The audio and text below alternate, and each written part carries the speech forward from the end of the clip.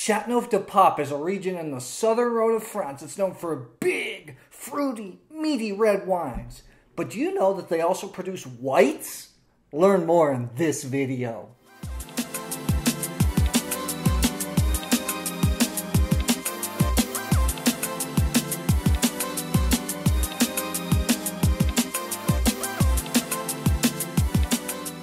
Hello! Welcome back to Exotic Wine Travel. I am your host, Matthew Horkey, coming to you live, well not live really, but coming to you from the Villa Familia in Istria, Croatia. This is kind of the end of our lockdown period during this whole coronavirus thing.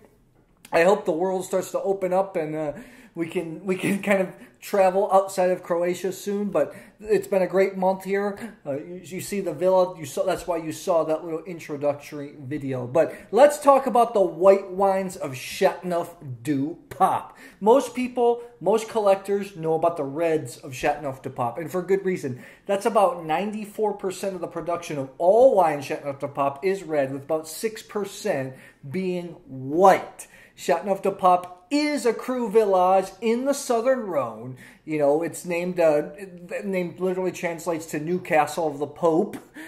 When the Pope built his castle and moved from Rhone to the nearby city of Avignon hundreds and hundreds and hundreds of years ago. So the weird thing about Châteauneuf-du-Pape is you can blend a ton of grapes. It used to be 13, but in 2009, 2010, they changed it to 18 permitted grape varieties that you can put in the blend. So you can even mix white grapes into red grapes to create red Châteauneuf-du-Pape. That's why they have a number of light-skinned grapes. In the recent years, the quality has grown of white wines.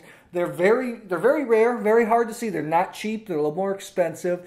For the longest time, when we were starting to get more and more into wine, I had not tasted a white Châteauneuf-du-Pape because they were so hard to find. Last couple of years, I've been going there, tasting more. We just were working on a big Châteauneuf-du-Pape report, so we had a bunch sent to us, got a chance to taste through them. So what kind of wine grapes are you going to see in white Châteauneuf-du-Pape or Châteauneuf-du-Pape Blanc? There are 4 main grape varieties you're going to see. The main grapes you're going to see are Roussanne, Grenache Blanc, Bourboulenc, and Clairette.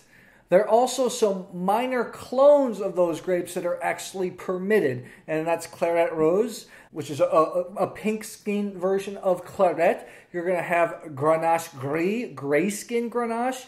2 types of Picpoul, a grape that they actually use in Languedoc, Picpoul Gris and Picpoul Blanc, as well as Picardin. So very cool. Picpoul brings up some more acid in these grapes. So that's really cool. The cool thing about Châteauneuf-du-Pape, which is unusual for both reds and whites, you can blend all these grapes together. Or within the appellation, you can create a wine that's 100% of any of those grape varieties, which is really cool. So it gives producers a lot of chances to blend, to change styles. You know, even for reds, it's hard to nail down the real style of Châteauneuf-du-Pape because there's so many flavors. You can have riper fruit, you can have more leaner style, you can have a little bit more oak, less oak. The same of the white wines too, because you can use some of the different grapes. Some of these white wines can be absolutely world class. And one of the most memorable white wines I've ever had is Chateau Beaucastel, the Roussanne Vieille Vigne, which is an extraordinary 100% barrel fermented Roussanne. In the recent pack, we sent one that really impressed me. I tasted this out of barrel and out of cement earlier. This is the Domaine Chanté-Ségalie Extrait 2018 Châteauneuf-du-Pape Blanc, Roussanne Grenache Blanc. And it's half in big oak and half in a cement egg, and then they blend it really cool. One thing that was also very good during this is the Domaine de Chanceau. This is a Châteauneuf-du-Pape Blanc 2018. Really good. So what is the style? There's going to be a lot of different flavors, so it's really hard to knock down style. And also, producers can make it stainless steel to make crispier, fresher white wines, or they can do some barrel fermentation, some fermentation in stainless steel or concrete, and then blend everything together. So the style is going to run the gamut. One thing that you are going to see, these wines are going to be full-bodied, big, and a little bit lower in acidity. So for those of you that like Rieslings, Sauvignon Blancs, these wines might not appeal to your palate. Those are like big barrel fermented oaky Chardonnays. You might be able to find your place here.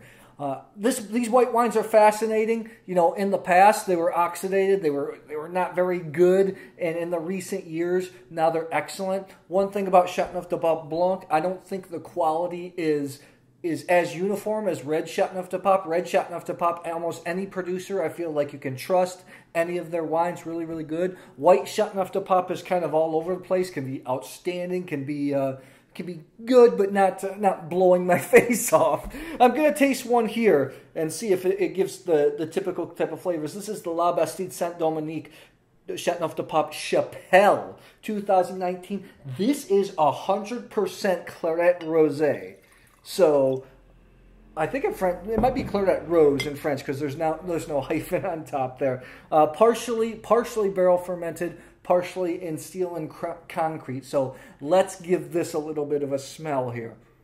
It's 2019, so it's fresh, but I am getting kind of Roussanne notes when I smell this. When I say that, you're going to think kind of white peach notes, a lot of flint, almost like those baked sunstones that you see outside in the sun. That's where you're picking up. Lime, a little bit of yogurt. Really not too bad. Let's give this a whirl.